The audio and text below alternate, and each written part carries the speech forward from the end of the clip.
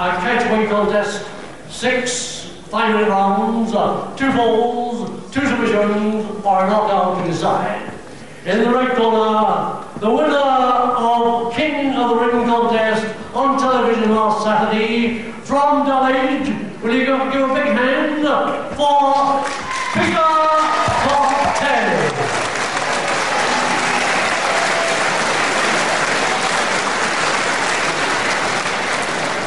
In the blue corner, from Leicester, also a big welcome for Lapaque. And your officials, timekeeper, Mr. Chris Barrett, and your referee this evening, the international star referee from Hungary, Mr. Peter Zakis.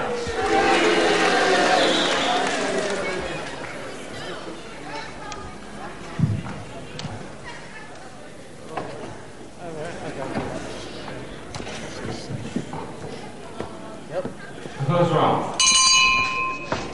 Hello again, grapple fans. Good afternoon to you and welcome to the Hexagon here at the Civic Centre Reading in Berkshire for another professional wrestling session. And we start this afternoon's programme with a catchweight bout of 6 5-minute rounds, 2 falls to decide between Pete Lapaque at 13 stone. Pete Lapaque from Leicester is the curly-headed boy. I mean, no question about identification troubles there, although they've both got black trunks on.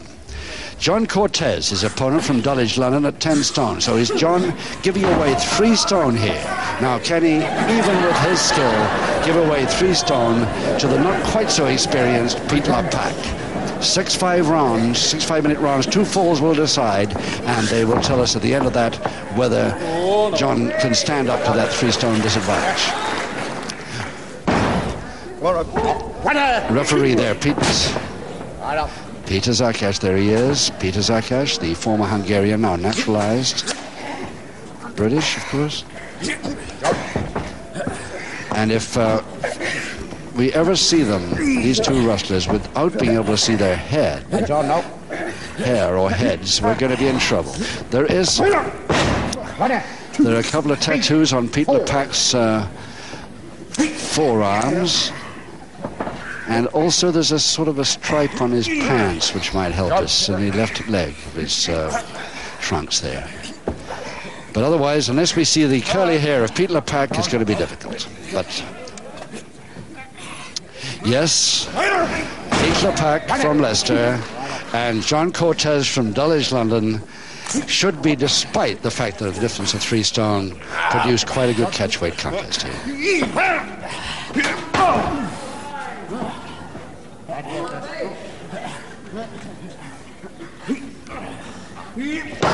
Getting back from Lapaque into the backhammer, and Jon Cortez a little bit of trouble here. Being so light by comparison to his opponent, he's got to watch those moves a little bit on the ground.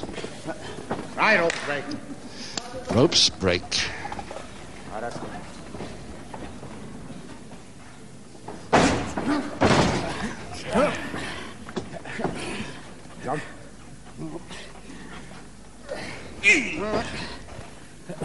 I imagine that a lot of grapple fans will remember Pete Lapaque and his brother, Jon Lapaque, who wrestled as a tag team often. We haven't seen Pete for a long time as a solo wrestler.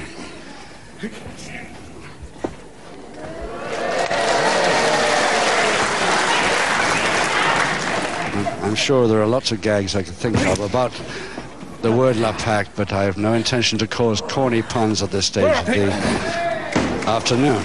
Now, Peter.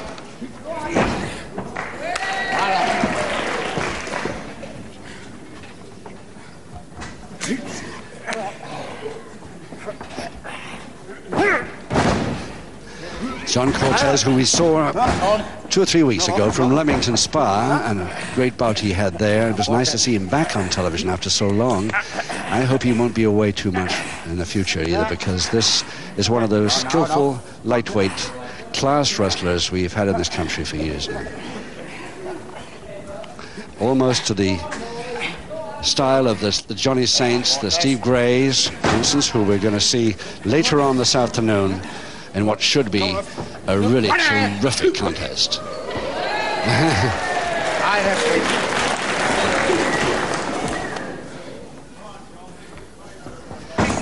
Peter Zakash, the referee, of course, and ex-welterweight wrestler himself, now given up the wrestling business, but is a very, very slick referee. And less than a minute to go in round 1 of 6.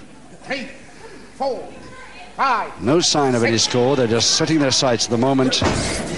These two men of such different weights. Full Nelson now, Cortez, but can't see him holding that for too long. He doesn't even try to. He goes to the side, head chancellery, the head mare from it. But Lapaque up quick. With half a minute to go, I continually wish that these wrestlers would wear different colored trunks so that those with black and white sets would be able to distinguish more easily.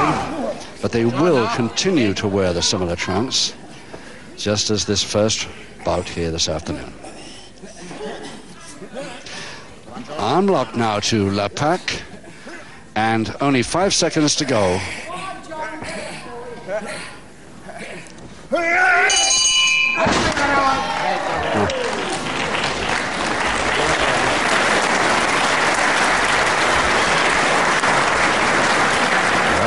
Nice applause from obviously a discerning crowd here at the Hexagon at Reading.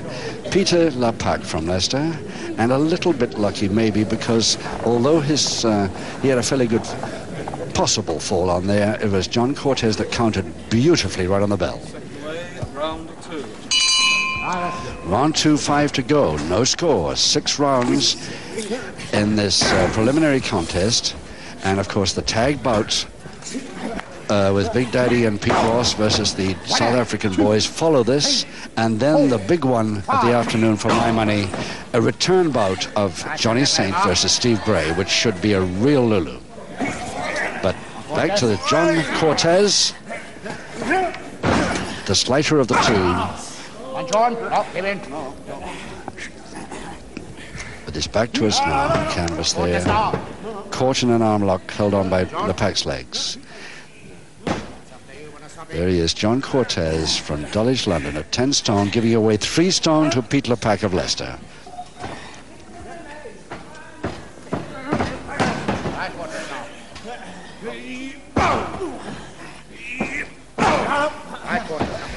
Yes, well, ever since that first arm lock that Lapaque got on Cortez with his legs, he's really laying it on a bit to try and get a complete weakener out of this. Now he's switched to the hands. Double-handed wrist lever.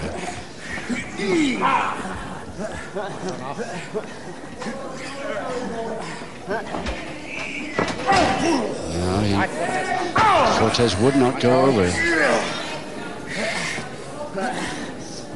Lapaque really tearing in on that shoulder wrench now, but he let him go for a moment. A hip throw by Cortez, neat. But I think Lapaque's caught him again. He has. And again back to that same arm lock with the legs there. There is no question that Lapaque has the superior strength of these two as well as the superior weight. And Cortez will have to use all his guile to get out of trouble here.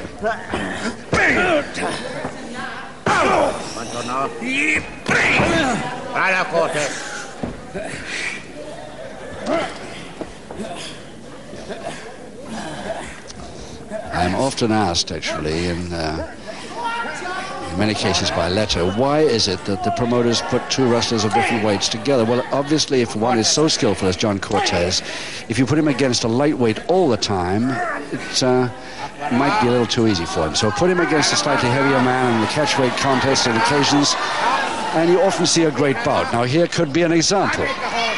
If he had him for a moment there, but he went into the ropes, and the referee called ropes break. And the crowd did not like it at all, but really booing there because they thought that Cortez had the advantage just off the ropes. Difficult to see from this side of the ring. It's a very near thing. And anyway, Peter Zakash seldom makes a mistake like that. A couple of minutes to go, round two.